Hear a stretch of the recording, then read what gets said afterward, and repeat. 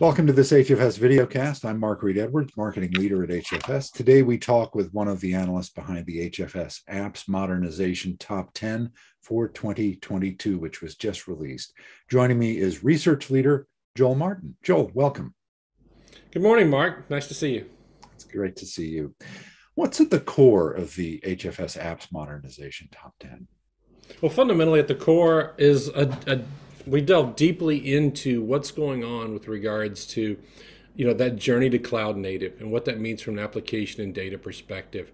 Common terms like rehost, re-architect, refactor, renew, retire are all explored on how different service providers, in fact, 17 different service providers participated in this and gave us basically a lot of insights into how they're working with customers to drive business outcomes throughout modernization, which includes everything from lifting and shifting SAP technology stack to the cloud, to developing microservices using containers, Kubernetes, and Docker, and then how they apply agile, security, data methodologies, their own solutions for automating the assessment, discovery, and even automating the recoding of different solutions to really accelerate that move to the cloud.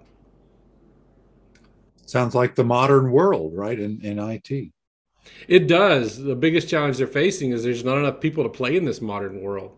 One of the big things that came out early on in the discussions were, there's not enough talent that understands this developing apps for the cloud, whether it's serverless or edge, whether it's microservices and Kubernetes. Everybody's looking for them. Their enterprise customers, the software vendors themselves, and of course the services partners.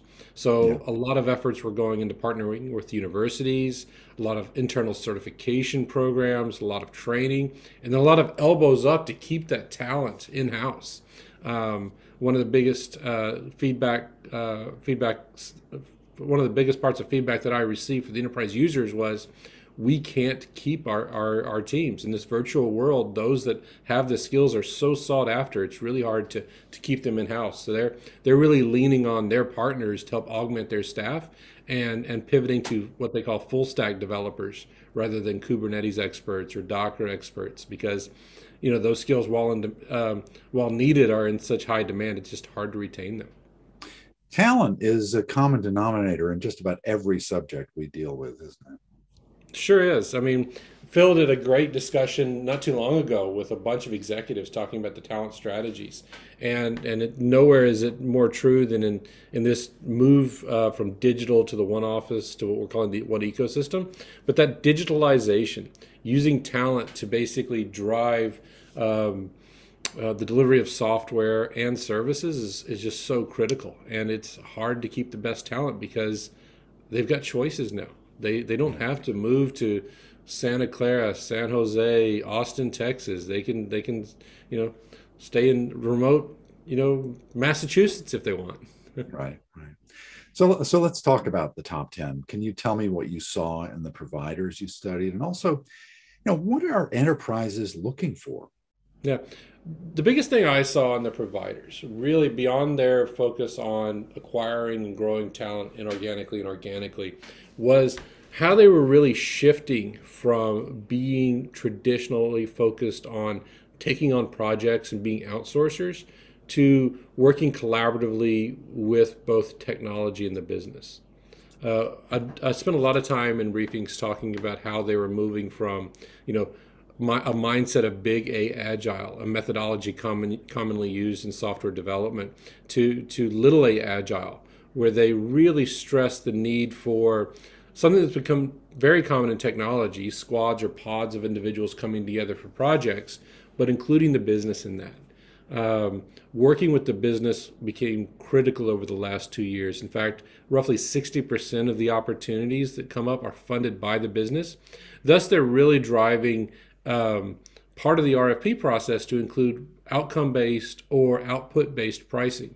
And fundamentally, what that means is they want their partners to share in the risk and the reward of the success of those programs, whether it's driving internal efficiencies or it's gaining share in the marketplace.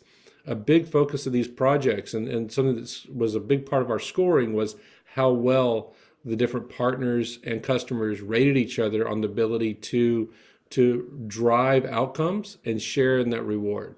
What they brought to the table that allowed them to get there, from talent to technologies to partnerships to pricing models, was very important when we looked at this, because really app modernization is about this, becoming, moving your business to the cloud. It's not about moving your technologies to the cloud. I mean, that's the undercurrent of it, but it's really about the process, the workflow, the collaboration, breaking down those silos.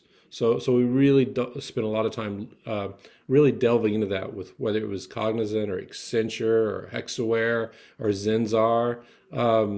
We got some great feedback and had some really great interactions with those that really latched onto that and had some clear proof points on that point. Well, you mentioned some names, so let's talk about who were the top providers, and where do they excel? In the top 10, it was very hard because there was a lot of great stories. Where we landed, number 1 was Cognizant, followed by Infosys, followed by Accenture. Number 4 was IBM, and number 5 was EY, all excelling in different parts, all with consistent and strong stories, and all just with the case studies, with the vision, and with the ability to execute that brought them to the top of the heap.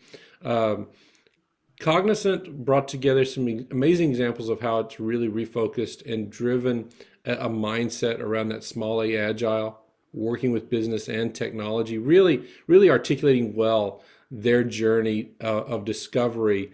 There was less about the technology, more about what the business needed to succeed, and then showing the flexibility to adapt and deliver that.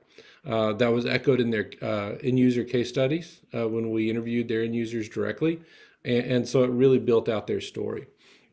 Infosys, their partnerships, their investment in whether it's technology partnerships or universities, developing the talent and then bringing in new technologies and really honing their message around a product-centric organization, using agile and low code for sharing talent and reskilling teams, was a really strong message that came through time and time again as we dove into Infosys. Accenture, very exciting at number 3. I mean, domain expertise, the ability to really look at what the business needed and then decouple the front office and back office needs so that they could successfully meet those end goals, really drove them to the 3rd spot. IBM was going through a lot of changes, and they scored very well, number 2 in a hyperscalers research, and app modernization definitely have the skills. Their garage teams, really driving the innovation and the ideation with their customers was important. The other big piece that came out with IBM was, of course, its ability to execute an applications modernization through its partnerships, but also with its subsidiary Red Hat. Red Hat OpenShift, very important piece, not only used by IBM, by a lot of enterprises that we spoke to. So a very common tool, and really something that differentiates IBM as both a services and software company in this mix. And then number 5, EY. EY has really popped up a lot in our top 10s recently, and a lot of that's just how strong, how passionate its customers are about the teams that are coming in and driving thought leadership. They scored number 1 in the voice of customer, and I had never heard a customer so excited about working with a service provider on a 5-year project that kept evolving and changing, and spoke so highly of the talent, the skills, but most importantly, the leadership that came in and worked with them through architecting their platform, their data, and their application strategy.